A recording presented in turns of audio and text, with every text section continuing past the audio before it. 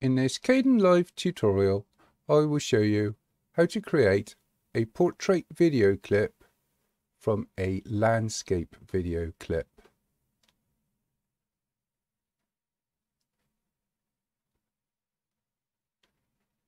Before I start this tutorial, I will just say that I assume you have some knowledge of editing in Kdenlive. If you're struggling, have a look at my YouTube page, and in the playlists you should find a playlist with beginners tutorials and whatnot for Kdenlive. So that's that. I won't bore you with that anymore. Okay, so the first thing, you need to change the aspect ratio. So what I would do for that is I'd come up to project, then project settings, and in settings you'll need to look for the vertical aspect ratio, and that's hidden in the custom section. So this is right at the bottom. Just select the little arrow next to custom, and in this you will find, it's not always easy to find, a vertical option. You'll have two. It want to be HD 30 frames a second and 60 frames a second. I'd select the 30 frames a second. This is what it will render out at. And from the point of view of doing vertical clips for things like YouTube Shorts, TikTok, I wouldn't worry about it. It's perfectly fine. The video I'm using in this is 4K and it's 25 frames a second. It works perfectly fine once YouTube has sorted it out, or TikTok, or any of the other social media sites. So select HD 30 frames a second, then OK, and then continue, and this will happen.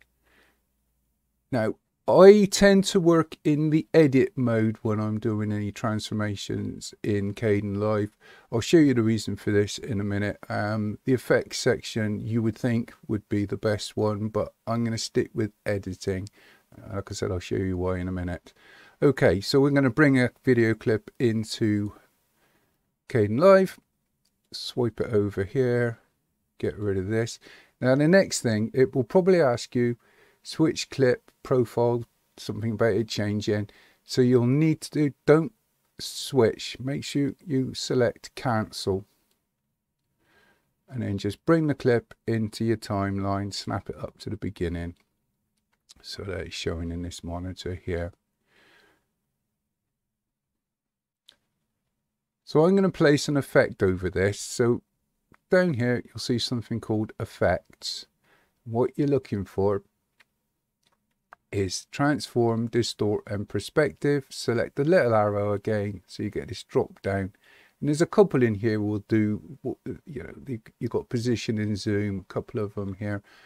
I would tend to keep with the transform one, so just drag this over the clip, and you should have the settings come up here on the right hand side. The problem with using these tools in the effects box, I'll just show you, is to change, to drag anything, you have to place your pointer over the letter, and as you can see you ain't got much movement on X if you want to go to the left. So I would go editing and make sure you got your effects selected here, and this gives you a few options. It gives you more sort of to work around with if you're dragging. So I just want to fit this to the screen now without distorting it, and you've got some things along here, little tabs, and the very last one should say fit to height. It won't distort it, it'll just fit it straight to the height that you want. Now you need to reposition this because obviously you can't see anything. If you look at this timeline here, you'll see a little sort of square triangle-y thing. This means there's a keyframe here. So any position you choose, it will remember it at frame 1.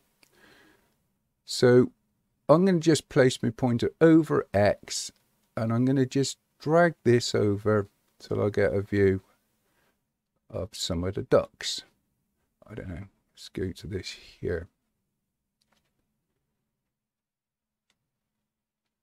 Okay, so that's set this position up here, and it will stay in this position during the duration of playing this video back. But I know that to the right there's a little bit of action goes on just here, this side here, where they jump out of the pond onto the side. I'm not going to clip the end of it, it gets a bit blurred at the end, but I'll just take this over that way. So you got a few options here. I would just drag this little marker along here all the way to the end, and you need to press add keyframe here, so you end up with a red triangle, and then you can move your video. As you can see, it's a little bit blurred towards the end, so you get the position you want.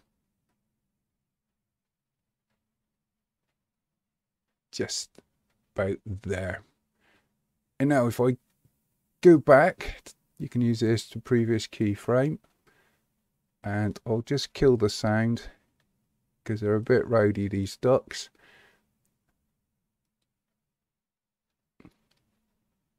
You'll see that this video is actually panning across as well as playing as a vertical video. I find HD's a little bit not very good, for want of a better word. You're better off if you have got 4K to use 4K for this sort of cropping of landscape videos. Like I said at the beginning, I assume you've got a little bit of knowledge, so I won't go into rendering, and I shall leave that as is. Hopefully that's helped someone. Thank you for watching. Cheers.